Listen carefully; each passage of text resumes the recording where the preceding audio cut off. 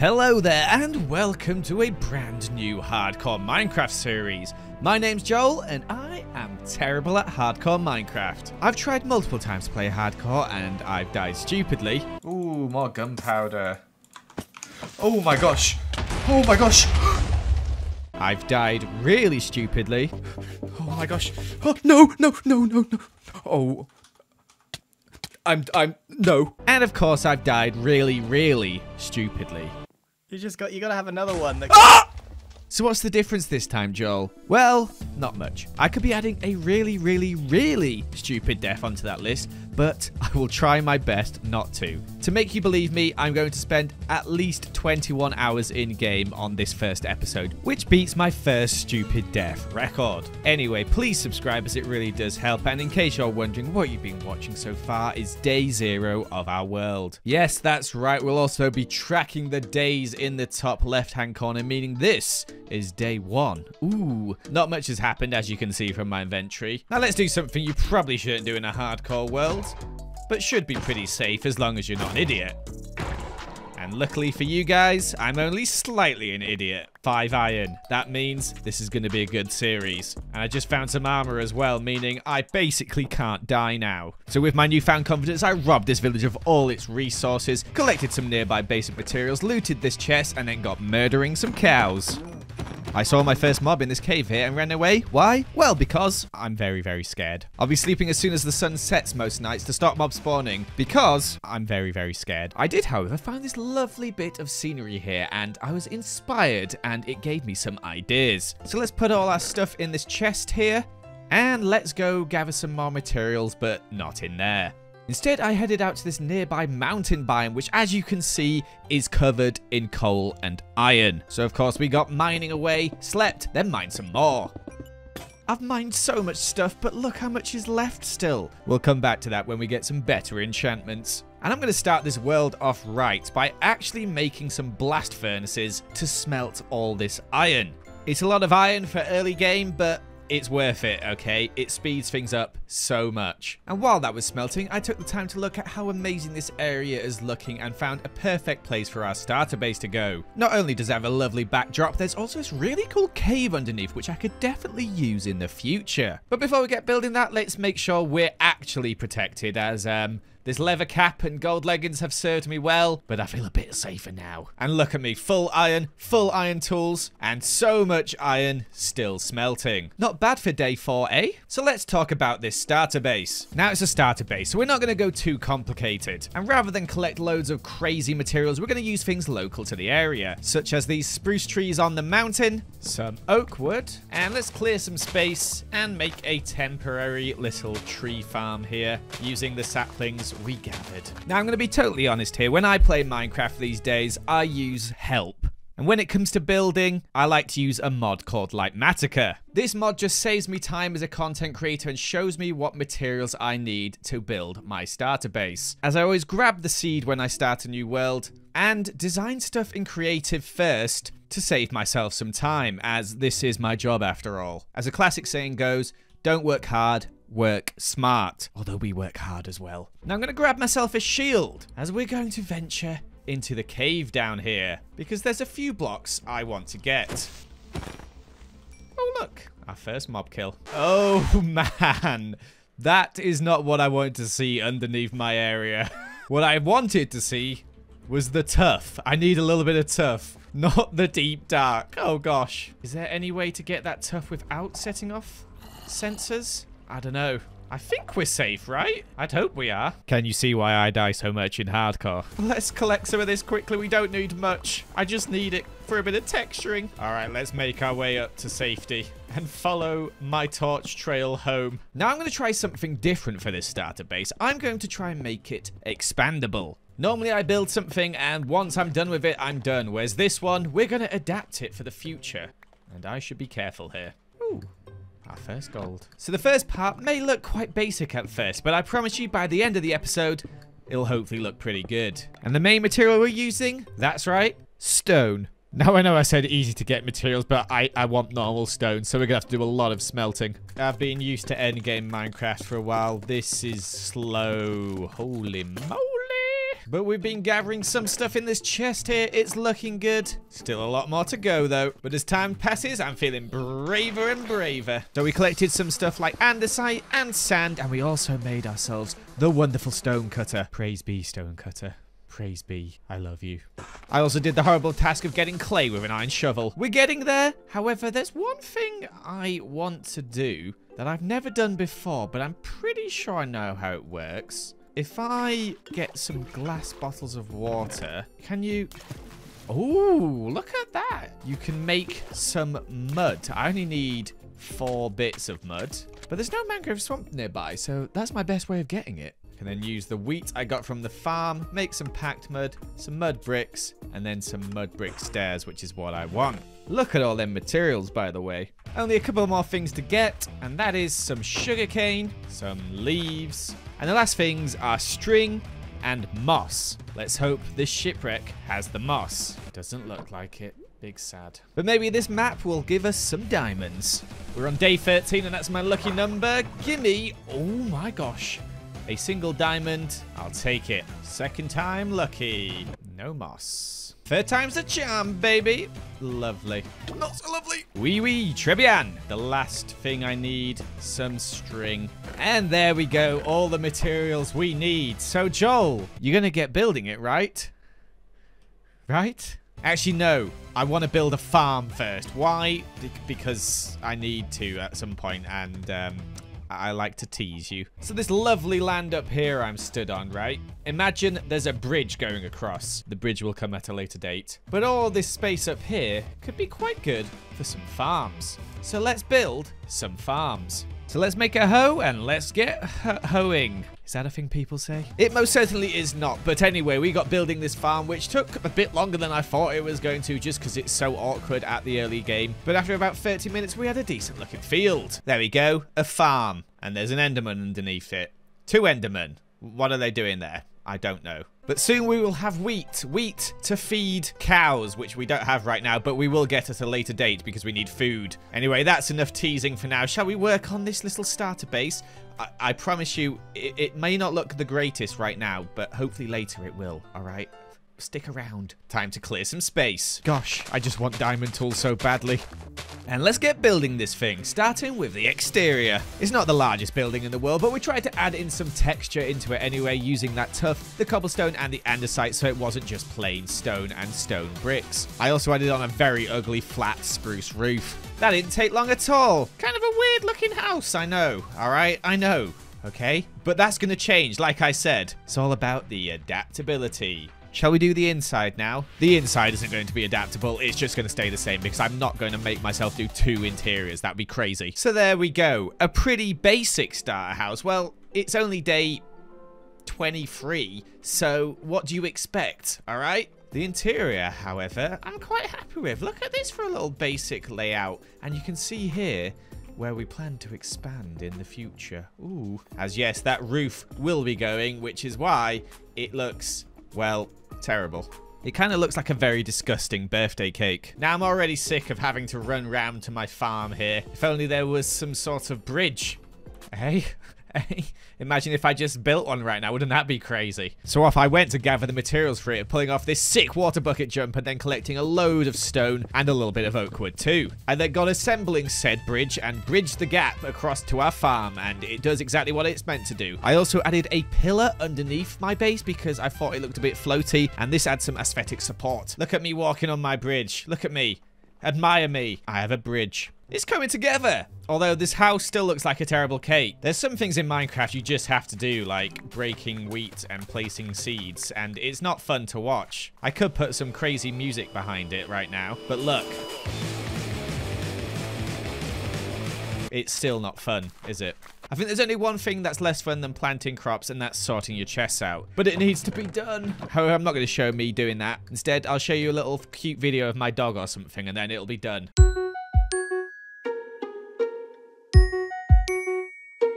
It's not done yet, but this wandering trader showed up, and I realized I do have emeralds, and I can buy some cactus. I'm just going to buy one. Inside now, everything is sort of labeled, and we know where everything goes. Hopefully, we can keep this neat and tidy for a while. But it's time to mine. This is Minecraft after all, and I'm still wearing iron armor, guys, and I've been playing for what? 5 hours exactly. Let's go caving and hope we don't die. Well, the series would be over if we did die. Hello, 1 sec. Come on, fella, get in this boat. Where are you all coming from?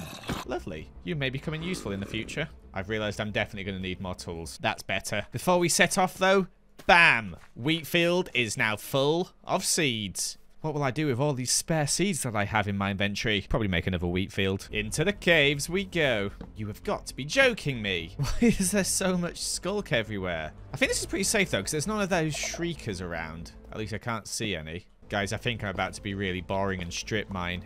Ugh. And I did strip mine. I broke 1.5 pickaxes, and I found absolutely nothing.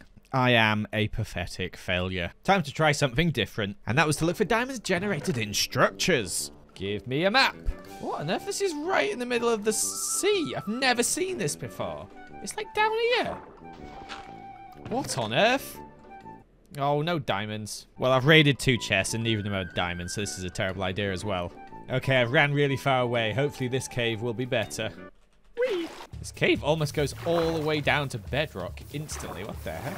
Why, hello there, diamond. Let's see how many more we get in this cave. A 1, a 2, a 3, a 4, 5, 6, 7, 8. Ooh, a mob spawner with lots of cool stuff in the chest for me. I then decided to go strip mining because I'm a boring loser and got 2 diamonds. In all that time of mining, I didn't find more than a cluster of 2 diamonds. How? But we ended up with 12 in total, and I'm deciding what to make. Because obviously, a diamond pickaxe is very important. But so is diamond armor. And I need an enchanting table. But I want to enchant a diamond pickaxe. But to enchant, I need 2 diamonds, meaning I don't have enough to do all of them. Let's do the enchantment table, the pickaxe, and some diamond leggings. But we have no space for this enchantment table to go. So I guess it's time to expand the expandable base. Starting by getting rid of this absolutely horrible roof. I hate it so much. I got rid of this way too early as I've got nowhere near enough materials to build what I want to build. Let's change that, shall we? A lot of this stuff is just me gathering wood and then crafting it into stuff. And we end up with a chest of spruce stuff. I stone cut a load of deep slate, giving us deep slate stuff. I also had my closest death experience yet. Holy moly, did not see that creeper. Where did it come from? Oh my gosh. Ah! I went out into the world to gather some random stuff, including all the different types of stone, some clay, and ended up with stone stuff. I planted some sugarcane and then chopped down a load of oak trees, crafted some stuff, stripped some stuff, also went out and got some birch stuff, and then I got some sugarcane that I planted. I made a whole cow farm as well, and got some cows, and I ended up with lots of wooden stuff. I crafted some lanterns, added them to the chest, and all the other bits and bobs. And that gives us everything we need for this expansion. That took a long time. We're now at the 10-hour mark. I decided to watch the sunset in Minecraft because I'm a massive loser and I thought it looked pretty. But then I was like, Joel, what are you doing? Let's get building. Let's turn this birthday cake into an actual nice house. We're using some gradients on this thing. We've got some dripstone and some terracotta, and we're topping it off with the deep slate roof, all coming together to make a lovely looking house,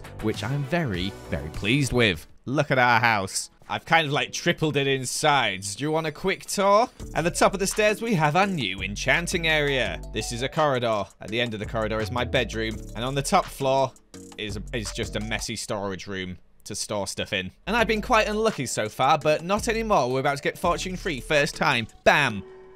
Oh my gosh. What? We actually did? Thank you, Minecraft gods. Thank you. That means I can enchant my legs now. I was not expecting this to happen. Fire protection. Okay. Minecraft gods, you giveth, then you taketh. Oh my gosh. With our fortune-free pickaxe, we're going to go looking for more diamonds. You know it. So off we went deep into this cave here in search for diamonds. Got attacked by a lot of mobs, which was very scary. And found our first diamond in a mine shaft until first diamonds. What? 4? Oh, and then 1. Still good. I then went mining a bit more, sticking to the caves this time rather than strip mining, as I found it was a bit more successful. But oh boy, does the fortune free come in handy. My gosh, without it, I would have got nowhere near this amount of armor and tools. Doesn't mean I get good enchantments, though.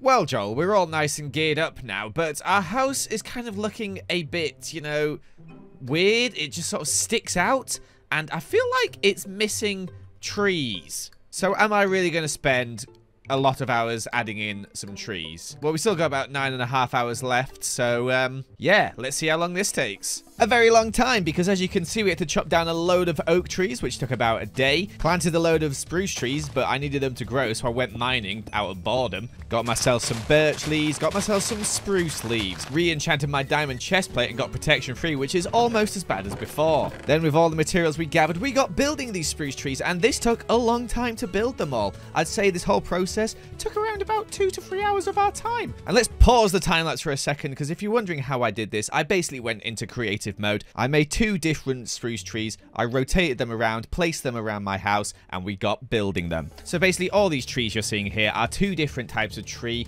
just rotated and slightly different in each one. But unless I told you that, I don't think you'd be able to tell, although I've noticed this one here looks identical to that one there. But apart from that, you can't tell, right? And look at the difference it makes to our house. Oh, it's gorgeous, love. But it could be even more gorgeous. How, you ask? Well, first we dispose of this pesky skeleton, and then enchant our shovel, then collect some gravel and some dirt, make some coarse dirt, then let's get some stone, some moss, some dripstone, and last up, some flowers. And then let's make a new pathway through the center of these 2 trees here, like so. And then up here, let's add some boulders. Boulders. And then some moss placed around. And then some coarse dirt and gravel. Yes, I have a new shovel. My last one just broke. Oops. And finally, some flowers.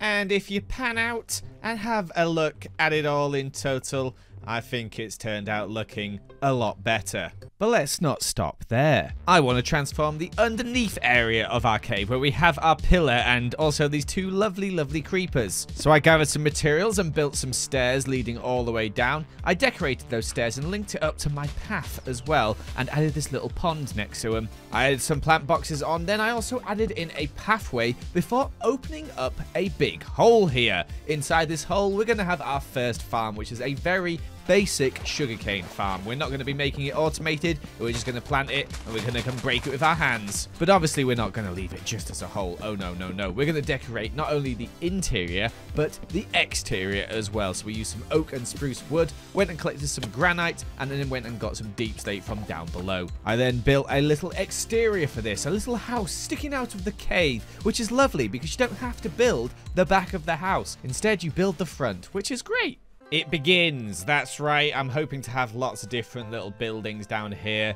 All of them hopefully having some sort of purpose. This one here is a sugarcane farm, which I have been collecting and storing in these chests here. It's not automated, but this is episode 1. I'm not going to be automating stuff. Now, I would like to build more farms, but before building more farms, I need somewhere to store the stuff from my farms. So let's build something here. So off we set on a little adventure out to find a new type of wood, and that wood was dark oak from a forest not too far away. We also collected some calcite. However, we sleep in the big bed because after I do this, we are on day 100 and we've nearly hit the 18-hour mark. The only thing we did on day 100 was gather deep slate. As the sun sets for day 100, look, we have everything we need to build this house.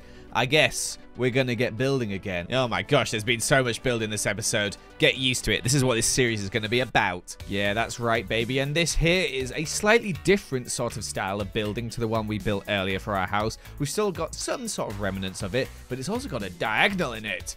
A nice looking farmhouse. Now all we need is to plant our crops. Let's start with carrots. So of course we walled off the carrot field, then we put some water in, hoed that ground like a man that's hoeing ground, and then we planted the carrots that we'd already gathered. Oh, I just realized I never showed you around the barn. Do you want to have a quick look? Inside we've got loads and loads of storage, as you can see. We've also got 2 bone mill machines which will use these hoppers and these composters here to give us bone mill, and then we have more storage. Yeah, it's a lot of storage, but we need the storage. Anyway, onto potatoes. Same thing as before, except this time it's a different field, and we cleared some space as well and made a new pathway. Once again, did some hoeing like a man who hoes stuff, and then we planted our potatoes. I also harvested my wheat to make some bone meal, as we needed some bone meal, and I got bored of making farms, so I went and harvested some leaves, got some oak wood, and then I decided to build a tree here. I know, I'm just so crazy. I'm just kidding, it's just a simple little oak tree. Next up, pumpkins. Pumpkins are a bit more difficult to plant, as you can't plant them sporadically all over the place like carrots and wheat. Instead, you have to make these weird lines to make it a little bit more efficient. But we did that. We planted our pumpkin seeds. We made a little wall around it using the same stuff we'd be making the walls of everywhere else. And we also made sure it was nice and lit up. Next up, some sheep. Here's a pen. It's only small, but we don't need a lot of sheep. I went and got some sheep, and I put the sheep in the pen. Oh, it feels nice walking through all my fields of crops. This didn't take as long as I thought it would, to be honest. I know we still haven't got melons and beetroots, but I feel like these ones here are the most important ones. And they're taking ages to grow, so let's get some bone meal. Harvesting wheat is still not fun, but it has to be done, as well as bone mealing. It has to be done. It's just not fun, though. Oh, that one grew instantly. We've officially reached our final hour here. Still not got all the fields of crops full, but I'm hoping we can get Feather Falling free on our boots, as this really helps in hardcore. Can we? No. I'll have to work on a way of getting XP at some point. Back to tending my crops. That would be awfully sad to not have someone to share this lovely world with. So, let's kill some fish right here, and let's find some cats. Oh, there's two. Lovely. This might take up the rest of the next hour. Where you going, fella? I'm here with some fish. Yes.